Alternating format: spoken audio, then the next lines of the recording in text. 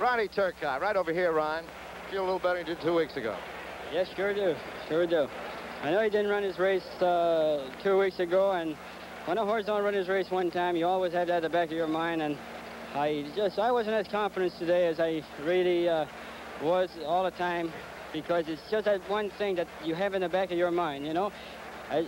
Although that he did run, he always done everything I asked of him, and that I couldn't understand that race. Well, let's take a look at today. You were right on today. We'll start here with the start, Ron. You're in post position 10. As usual.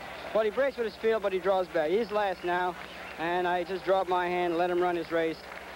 When I passed the wire the first time around, he wanted to run, so I just looked for an opening, and he went on, pick him all the way. Made a hell of a run down the backside, but he was doing it on his own, and ran his race just like he used to. I'm sure you expected a blazing fast pace there by Angle Light, didn't you? Well, I don't think that... Not Angle Light, I'm sorry, Checky Green. Well, the way they were going down the backside, I'll tell you, the way I was moving and the way they were running, I didn't think they were going all that fast, because I was moving so slow and picking him up so fast, you know? I didn't look at the fraction. I don't know what the fraction were, but I was moving awfully easy down the backside. You knew you set a new Kentucky Derby record, didn't you? Yes, sir. You busted that. All right, here we go for the whole race, Ron. Let's take it from the start and go all the way with it. All right, as usual, he drove back there, and I just dropped my hand on him and just let him run his own race. When I came, well, I'll pick it up as we go along. You see he's last right now. I anticipate a little trouble there when I see that horse go on the outside, so I didn't want to lose all that kind of ground, and I drop in some. Hartek said, hey, watch out, because he was out in there. He thought I might come all the way in, and which I wasn't anyway, but when that horse ducked out there, I took advantage of that. You see that horse duck out. See that horse duck out? That's right there, yeah. Round the turn. Lucien Laurin is with us now. This is the rerun, Lucien. Okay, now you're moving a little bit. Yes, well, when I ease on up there, he picked it up on his own, so I figure, well, I don't want to stop him now, so I'll lose the ground. I know that I might have to lose ground both turns, but I might as well take the chance, because that he's running easy now, and he wants to run, and I don't want to stop him. All right, Checky Green still in the lead, and there goes Sham after Checky Green right now, and now you start to move, I believe, very shortly. Yes, he moved awful fast on the backside and awful easy.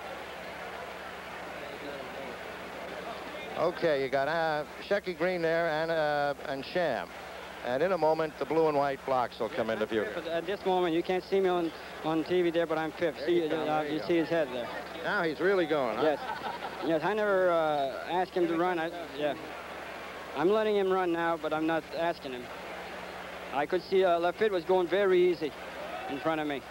He was, he was saving his horse. Yes, and he was going very easy. When I came to him, right there, I swung kind of wise. Make sure that if he does get in, which everybody says he was legging in bad down the stretch at Aqueduct, well, I made sure that I had room to work with him. Well, here's where you went in, where derbies are usually won in this stretch, and you really put Sham away here. Looking back there, aren't you? Yes, well, I thought I just couldn't see any challenge there, and I thought he was going on. He was running real good. Yes, sir. Lucien Laurin, turn around here. I want you to see a happy man finally. How do you feel now? Huh? Feel very, very good. Right. We want to talk to you in a little minute after the presentation, Lucien. Thank you. Ladies and gentlemen, the president of Churchill Downs, Mr. Lynn Stone. Thank you very much. Welcome again to Churchill Downs. It's my pleasure to introduce the Honorable Wendell Ford, Governor of the Commonwealth of Kentucky. Thank you, Mr. Stone. Very shortly, it was a typical, beautiful Kentucky day. It was a beautiful horse, a beautiful time, and I present a beautiful trophy to a beautiful lady.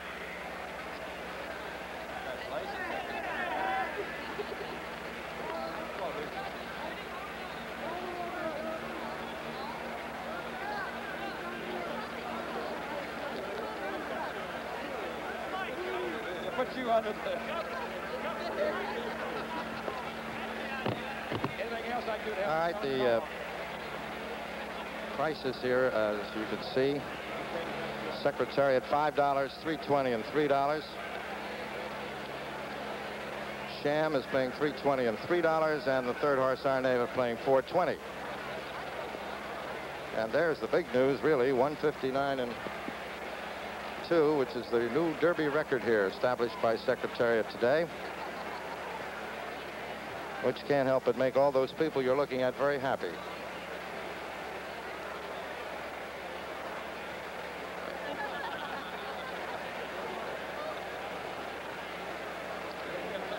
All right, Governor Ford here talking with Ron Turcotte. Now, Mrs. Tweedy, could we have a word with you here for a moment? Sure could.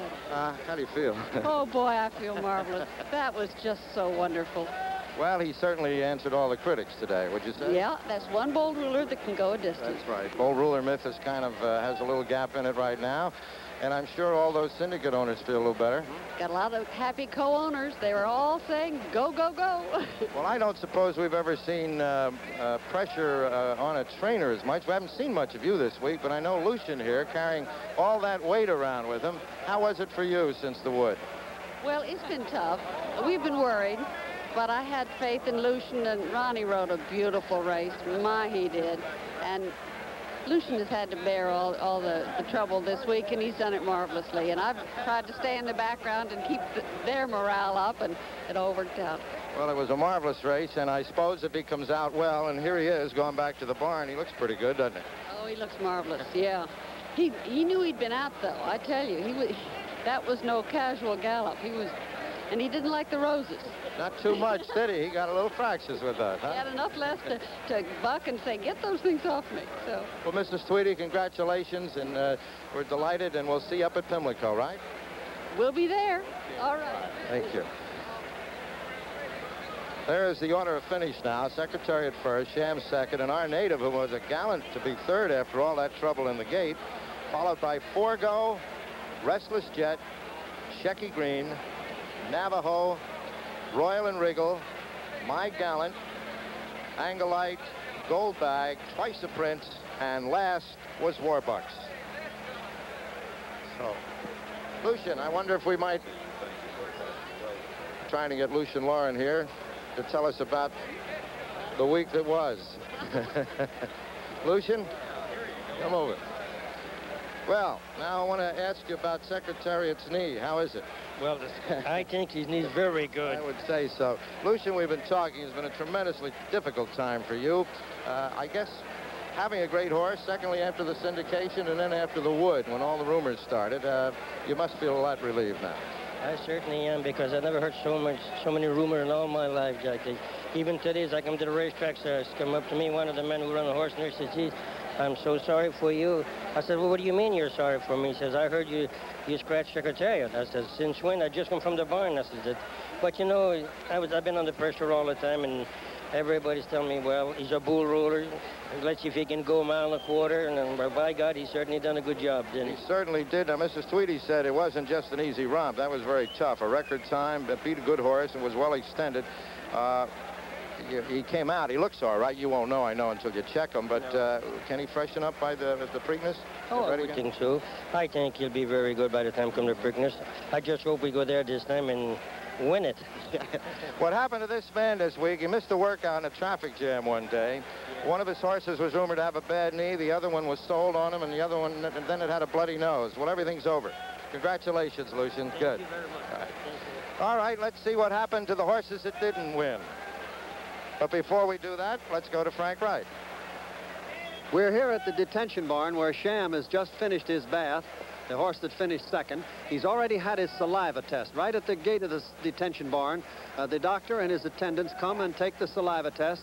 Then the horse is allowed to be washed off. He'll have to be cooled out for some period of time here, and then the state veterinarian will secure a urine test.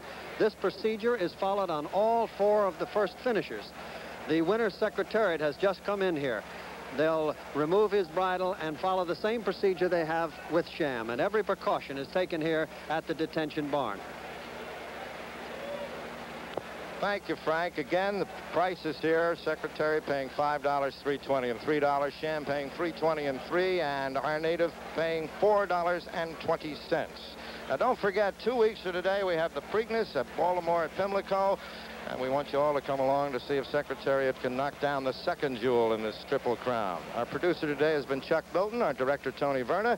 We'd like to thank Lynn Stone, Bob Gorham, Ray Johnson, and Stanley Hugenberg of Churchill Downs for the fine hospitality extended to CBS.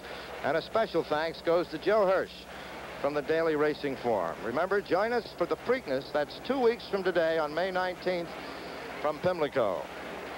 This is Jack Whitaker speaking for Haywood Hale Broun, Chick Anderson, and Frank Wright, saying goodbye from Churchill Downs in Louisville, Kentucky.